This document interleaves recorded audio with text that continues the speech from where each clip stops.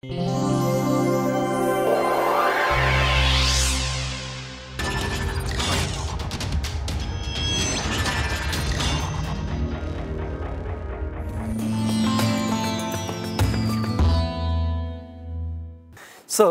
let us look at case marking.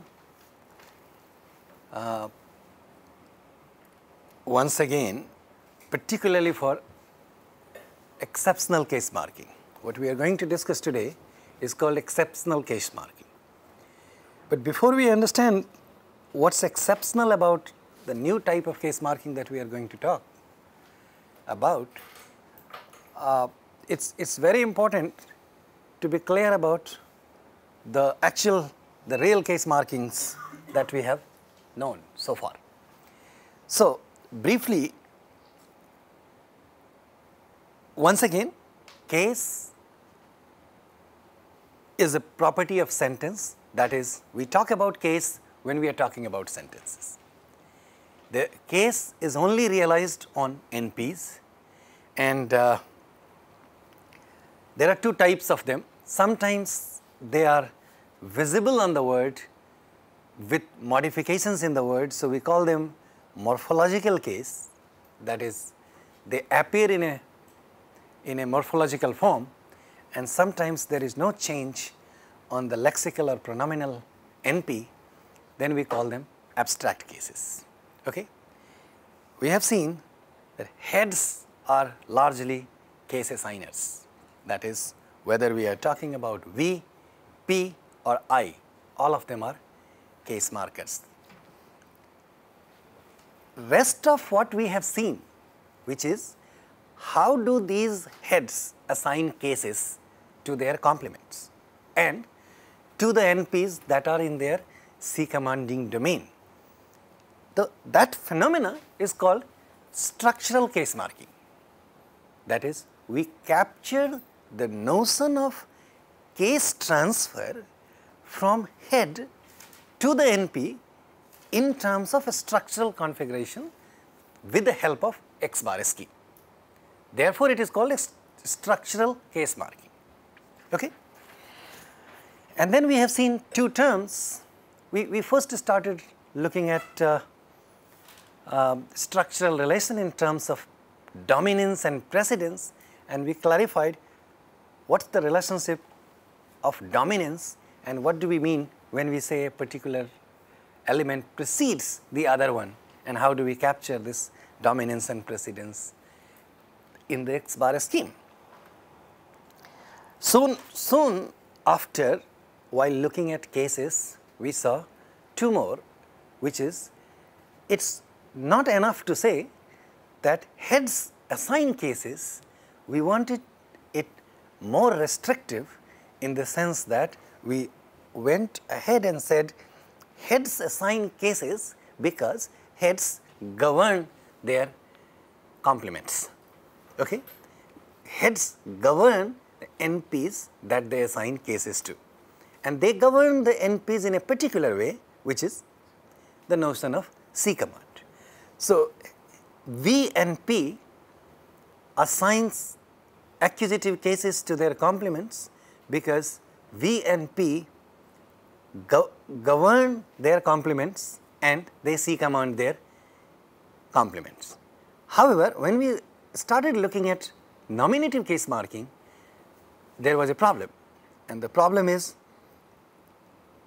existing definition, existing notion of C command was not giving us enough of space for the head I to be able to assign C command, to be able to assign nominative case under the existing notion of C command to the specifier position of IP, where we usually find subjects.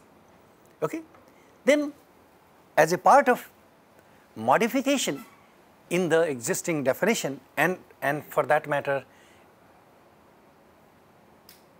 existing apparatus in theory, we made a modification. We saw a modification, and that modification comes up in terms of M command, which is little bit which is in its nature more accommodative, and it expands in such a way that we want the spec of IP, that is the subject position, under the M command domain of the head I. That is what we wanted to do. At the same time, we wanted to restrict it under the local domain of IP, therefore we added one more restriction so that we can say I M commands spec IP, but I does not M command anything beyond its own scope, that is anything within VP or further down. This is what we saw yesterday. All right. Now, with that, we don't have all our problems taken care of. Even with the idea of case marking, we see some problems. Okay? When we took care of accusative cases, we were very happy and we saw structurally it's working very nice. Heads, government, C command, very nice. All right? Then we saw a problem with nominative cases, and we needed to expand existing apparatus, and then we were still able to accommodate all of that. See, what we are doing is we are trying to accommodate things in the theory. As a matter of fact, as a consequence of that, we are weakening the theory. The more the patches, weaker the theory. But that patch also did not solve all the problems. We still run in problems. So, I am going to show you the problems, and then we are going to talk about how those problems are taken care of. And such problems and the way we take care of that is called an exceptional way of taking care of case assignment, therefore, they are called exceptional case marking. All right? So, we will look at that. One more point before we discuss exceptional case marking. We saw nominative case assignment and difficulty with that. Please keep in mind that the bringing in notion of M command to take care of nominative case marking was accepted within the existing parameters at that time. But people were not completely comfortable with this, as you can, as I can tell you. We don't have enough time to go into every single step to see what we mean or to understand what we mean when we say researchers were not comfortable with this patch. They wanted more comprehensive account of it. And the reason why I am mentioning this thing is because I want you to connect what we have discussed little earlier with this as well, that the patch in the theory and the problems of nominative case assignment was also one of the motivations for expanding IP. Sorry, the expanding I in terms of AGRP, tense phrase and aspect phrase, and getting rid of IP completely, which in a way created problem. And if we get rid of IP, then where does subject go to? And then under that dismissal of IP, how do we take care of cases? Okay? That was a new paradigm in the theory, which we are not discussing right now. After looking at exceptional case marking, we will again briefly go around that problem to go to a different module which we have to look at, okay? Which I start later. But am I making sense to you when I say that the problems of nominative case assignment was one of the motivating factor for expansion of I in terms of AGRP, TP and all other, which did not solve the problem, rather raised more problems, and then people kept working on those things. But as long as you see the expansion, the motivation for separating several features under one bundle of I, we are okay with that. Is that okay? All right. Now, let's come back, look at this particular aspect, and then we will talk about such things little later. So we are done with this thing. Yeah. Any reason for highlighting the S in place? Any reason for highlighting? The place S. Not highlighted. Play is highlighted out of place. No, as in S is not highlighted, right? S is not highlighted, yes. Yes, there is a clear reason for that. The clear reason for that is S is a morphological unit, okay, which is representing something else on the verb play, and it is representing something which is part of infill. So in this context? No, not in this context. In this context, the reason why I left S is because I wanted to tell you that I has nothing to do with case assignment of accusatives. Only play, the word play as a head assigns accusative case. Anything else that comes up on I on surface structure, okay, has nothing to do with accusative case assignment. Yes, that was the reason why I left that. All right. We have looked at these things, and we saw until this yesterday, right, that I assigns nominative case to the subject NP. All right, clear? We have discussed all of this, and here are the two things, government and C command, which are responsible for assignment of cases, but this existing definition of C command was not enough to take care of nominative case assignment. Therefore, we talked about M command, and then when we look at the difference between C command and M command afresh, we need to modify the notion of government, and this is how finally the notion of government looks like.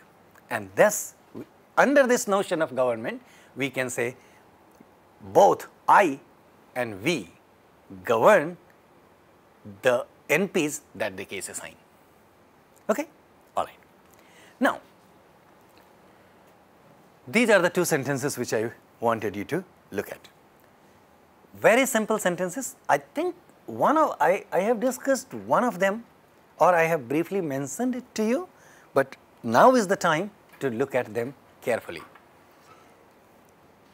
Simple sentences. Everybody is clear about these sentences?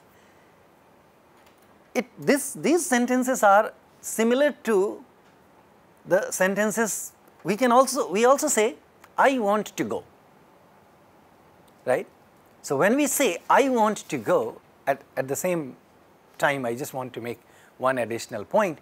When we say I want to go, what we actually say is I want I to go. Okay, I want I to go, and the fact that both I are co-indexed with one another, therefore the second one is dropped. Following the principle of economy, there is no need to retain the second one. All right. That's just one example. You may ask, why are we talking about first bringing in I into that sentence, that is I want I to go, and then we are talking about deleting it. The only reason why I am talking about that is because I want you to see that's one of the examples which clearly shows us operating principle of economy. Okay?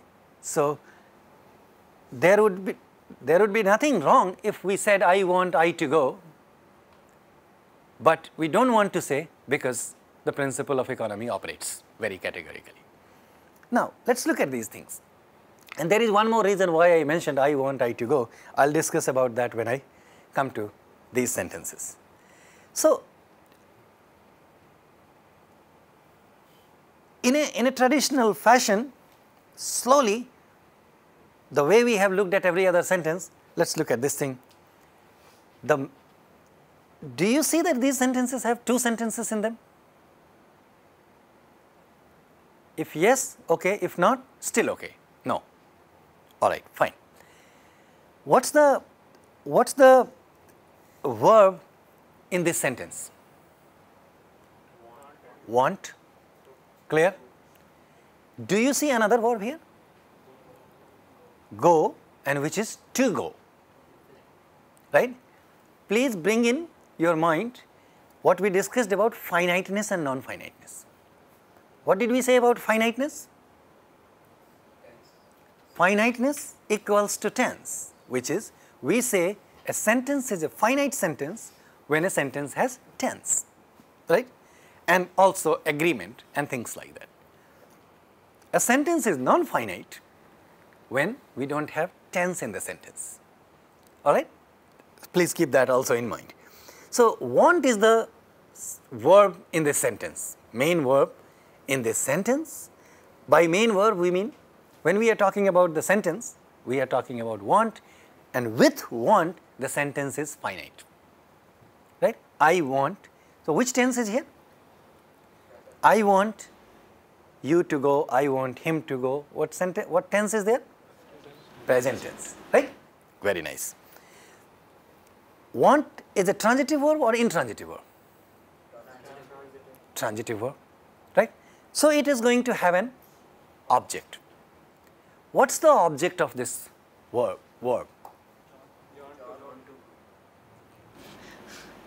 John or something else? The complement or the object of the verb want is John to go. That is, the question is, what do I want? I don't want John. I want John to go or him to go, right? Now look at that part, him to go. While I am waiting, and I'll draw this thing here, if you get time, please draw the structure for this thing as well.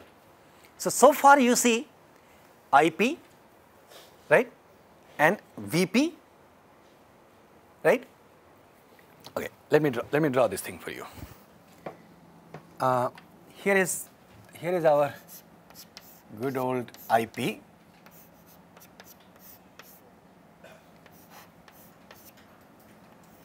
So here is our I, NP, right? Here is I, which is present tense, right? Present tense, which means plus finite. That is, the presence of the present tense makes the sentence finite sentence. All right. So then we have a VP, and since we have been retaining the specifier position so far, so let me retain it once again and see we have a V, which is want. Clear? Right?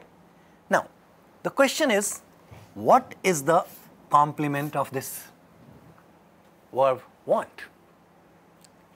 Okay? John to go or him to go is the whole thing as the complement. Now, if I say John to go, right, is a sentence, what is missing from that sentence? Is that a real good looking sentence? No, that's not a real good looking sentence. That is, there are ingredients of a sentence in this where it seems like it has a subject, John, and it has a predicate, to go. Okay? But there are things missing in it, which is there is no tense. Okay? Because the moment we had tense, we will not be able to use infinitive verbs. To go will not be used. All right? So, this is an example of non-finite type of a sentence which is not possible independently. As an independent sentence, which is outside the domain of this main bigger sentence, independently this type of sentence is not possible. We never say I to go, right? You to eat. We don't say these types of sentences, right? So your friend is laughing. about this. But that type of sentences looks perfectly all right here. We see that? So there must be a reason why that type of sentence is allowed under the larger domain of a bigger sentence, and it's not independently okay. Answer is very simple. There is no mystery here.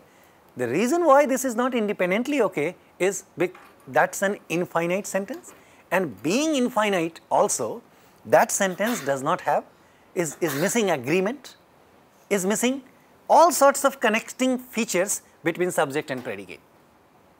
Okay? Therefore, that's not a good sentence. But nonetheless, that's a sentence. Okay? So, here we are going to say it's an IP. It's not a full looking, good looking IP, but this is an IP. All right? But, so again the problem is, let's draw this thing and then you will see further problems. So here is your him or John. I am putting him for a specific reason, that I want you to see that this NP in the subject position of the lower clause, okay, is not getting a nominative case, it's getting an accusative case. You see this thing? So hold on. So now we have I, here is our I, and here is our VP, and for the simplicity, I am going to put it as to go, where there is no complement of this verb to go, it's an intransitive verb, and we can put them together. Actually, it's in the V head position of V, go or to go, but since there is no complement, we are just putting them together. Interesting thing is, this happens to be non-finite sentence, right? Now, we are saying I assigns nominative case to the subject, right? See this thing? We have just discussed this thing. Here, we have another IP where we do not have nominative case. Can we say, I want he to go? I want he to go? No. Now, please notice the ungrammaticality of the sentence, I want he to go, is located in he, which means he has a nominative case and therefore it is not allowed. Him has accusative case and still it is allowed. Okay? What I am trying to hit at is, if this I can assign nominative case to this, what's the problem of this I assigning nominative case to this NP? Does everybody see the problem? See the problem? But, so, this one is assigning nominative case, this one is not assigning nominative case. That's the conclusion. How do we explain this problem and how do we resolve this problem? This is what is called explanatory capacity of this framework. That we can say, I want him to go is a good sentence, and I want he to go is not a good sentence. But beyond just giving a judgment or description, we need to explain why so. The earlier methods, earlier models, earlier theoretical approaches did not have the capacity to explain it. This theory, case theory, with the help of X-bar scheme, not only explains the problem clearly, but it also provides solutions. Of course, with patchage, but solution to the problems that it comes up. It doesn't try to brush the problems aside.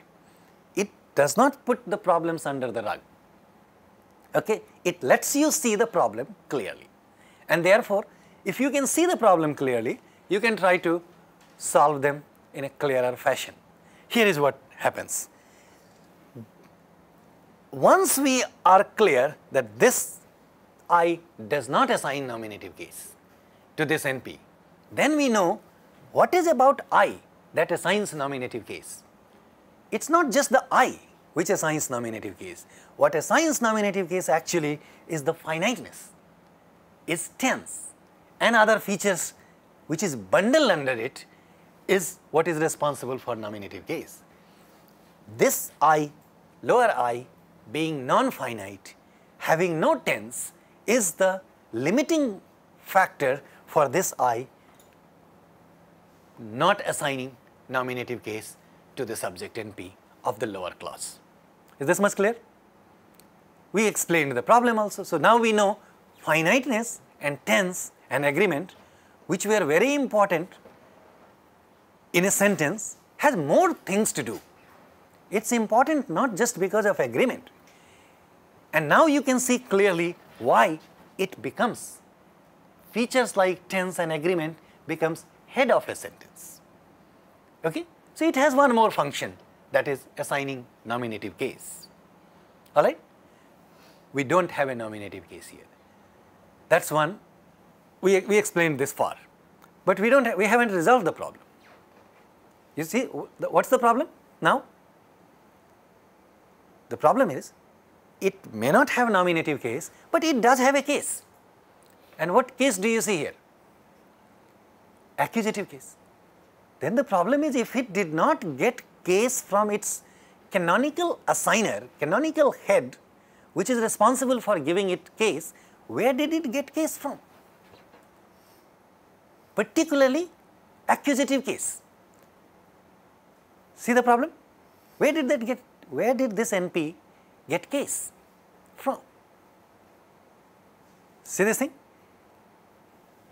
We can say, or one can say, look, this is not a big surprise. Probably it's getting case from V, right? Because this V as a head must discharge its case. Okay? It's a V, it has its complement, and it's a head, it has capacity to assign accusative case. So where is it assigning its accusative case? If it has an object, remember we have said the complement of this V is whatever comes here, right? NP, or not just the N, but NP, the whole NP. So to resolve that argument, that where does this verb, this head, discharge its case? One can say it assigns its case to IP. Great, that looks okay. But we have just defined that, and if we say this assigns accusative case, because it assigns accusative case to the IP, right? Therefore, it assigns accusative case to the spec of IP also. Okay? This is the solution that has been proposed. But do you see a problem with this solution? What's the problem? Not M commanding. Clear, right? Not M commanding. And why is it not M commanding? That is acting as barrier. There is a barrier in it. It is M commanding to the extent that first maximal projection dominating V also dominates this NP. To this extent it is okay. First maximal projection dominating V is VP, right? And VP also dominates this one. To this extent it is okay. But what is not okay is maximal projections are barrier. See that? There is another maximal projection here, which is IP. Following this definition of government, V should not be able to assign its nominative case.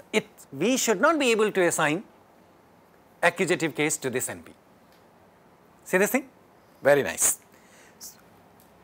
But we see something beyond this happening, which is V actually does not care for this kind of a barrier, and violating the barrier, it still assigns accusative case to this. That's the only way we can explain this problem. So we say, if we still say, we are not making any change to this notion of government, but if we still say that this type of sentence ends up violating this definition, and still V happens to assign accusative case to the NP. The reason why we need to say that is because we need to explain the accusative case on this. It's also true that this has accusative case.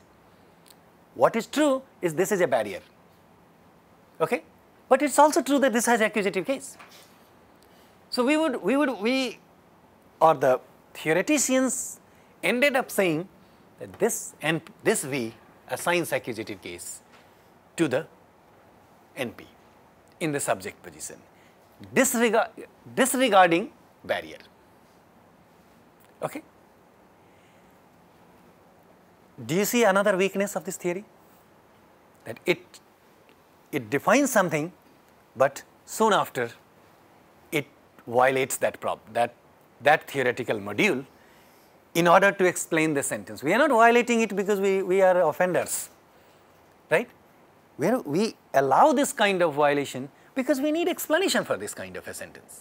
And we clearly see that in the subject position, that is spec IP, lower IP, we see accusative case. And an NP with the nominative case is not even allowed there, which we can explain that because this is non-finite IP, a nominative NP is not allowed. But when we see an accusative NP, we don't know what to do. So we again go ahead with the cost that we allow this kind of violation, which is a weakness, a patch in the theory. Do you see the problem? Do we see the solution? Do we understand the problem? We see the solution to the problem, and we also see with that we see weakness of the theory. What is the accusative case for John? Sorry? What is the accusative case for John?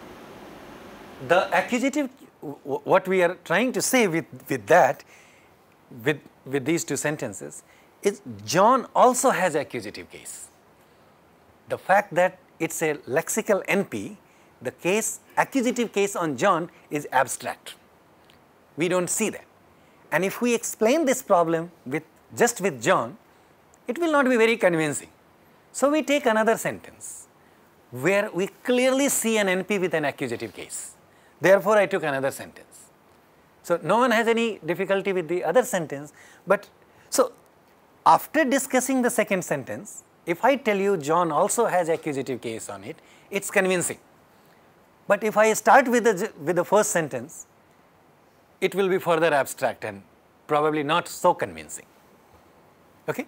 So John as an NP will also have accusative case, because we don't want to get into another difficulty where we say him has accusative case, but John has nominative case. And how could same position have two different cases? Okay? Therefore, structural case marking gets into difficulty. All the notion of C command and M command and government, they keep running into difficulties. Therefore, this kind of allowing case thing to happen is called exceptional case marking. This is the reason why we call it exceptional case marking. So some people suggested couple of more things, which is they said, look, because they knew this is a barrier, okay? They said, look, there is one way to say that non-finite IPs, please pay attention to that, non-finite IPs are probably not barriers, right? But again, it sounds okay, right? It solves the problem for the time being, but you can see that it is still a manipulation. If we are saying maximal projections are barrier, whether it is non-finite or finite, what difference does it make? After all, it is a maximal projection and it should be barrier. But again, you know, it's like life. We need compromises in life. So they ended up saying probably non-finite IPs are not barriers. We need more evidence to see such a thing, whether they are really barriers or not barriers. See the problem? Okay? All right. So, John and him have accusative cases, being in IP, spec IP of the complement clause. How do they get accusative cases? Did we solve this question? We understand? So, instead of the main point is, instead of revising the notion of government once again, or in a way we end up revising the notion of government, we are saying maximal projections are barriers, but not non-finite IPs. Everything else will be still barrier, but not non-finite IPs. Makes it weaker nonetheless, yet sounds like a convincing solution for the time being. This is yet another reason why people were getting impatient day by day and felt compelled to look at the whole theoretical apparatus afresh. That probably we are running into difficulty with nominative cases, we are running into difficulty with these kinds of sentences where we have "I want him to go" type of sentences. Are we really looking at the whole idea of case assignment in a proper way? Maybe there is a problem in the way we are looking at it. Is there an alternative way of looking at it? The alternative way was proposed, and that is called, what have we been calling this whole framework so far? Sorry? That is exceptional case marking. It's part of principles and parameters approach of language, right? Principles and parameters approach of language, okay? Because of these problems, when they revised the whole theoretical apparatus, they called it minimalist program, okay? So, minimalist program is yet another revised version of theoretical apparatus to look at language. So, we will not go too far into minimalist program, because our domain is to look into principles and parameters, and we are looking at principles, we are looking at parameters, we are also looking at it at their limitations, we are looking at the problems that they run into, and we are looking at the solutions that existing paradigm, existing framework provides. Even though weaker, but that's a solution. See this thing? Just to underline and not leave what I said as mystery, when we see separation of the bundle of features into AGRP, TP and aspect phrase, right? They are going to have more implications in the theoretical apparatus, and those implications and the separation, all of them are part of minimalist program. So, in a way I have given you a flavor of that minimalistic approach of looking at it. What they mean by minimalistic approach is, let us go deeper into features, and then probably we will have a new way of talking about cases, okay? Because case is such an important aspect of sentence. We cannot leave it unexplained. Right now, principles and parameters approach explains case assignment, but with lot of patches. No, there are many languages where we have this problem. English definitely run into this problem. True, very nice question. Just for English, again will be a weaker argument. But also keep in mind, even if it is available in one language, the problem remains in the theory. Keep in mind that for a theoretical understanding of language, we do not really need a quantitative base of numbering in terms of more than 50% of languages have this problem. That's not really important. But to answer your question in short, I don't have the examples from top of my head right now, but this problem was in other languages too. I mean, for the simplicity of theory and for retaining our attention with the abstraction of these discussions, I am not bringing in examples from Hindi and other languages. English is also evolving, right? Like they are not like they are throwing away the cases. They No. have it in pronouns. Absolutely not. See, this model developed in 80s. We are not talking about Old English period. We are not talking about Shakespearean English. This model of description, the explaining language, came up in 80s. And the minimalist program that I am telling you about was developed in 95. So it's a very recent phenomena. It's not about Old English or Shakespearean English or English had a different form or things like that. At the same time, what I have not told you, keeping a abstraction in mind, is things like ergative cases. Remember, we have seen agreements like Raju ne chai banai, right? Ne was an ergative. Ergative is a case. Ergative. Ne as the marker was an ergative case marker. So, how does case assignment take place in Hindi? And what's the reason? We looked at agreement in that sentence, right? We said, for the purpose of agreement, Chai agrees with the verb and not Raju, right? So, that's another reason, another motivating factor to separate features of agreement and tense. Okay, so we are not going into too much of details. I wanted you to look at thematic relations, cases, particularly nominative and accusative, with clarity and within existing paradigm. Then I further wanted you to see the problems with the existing paradigm.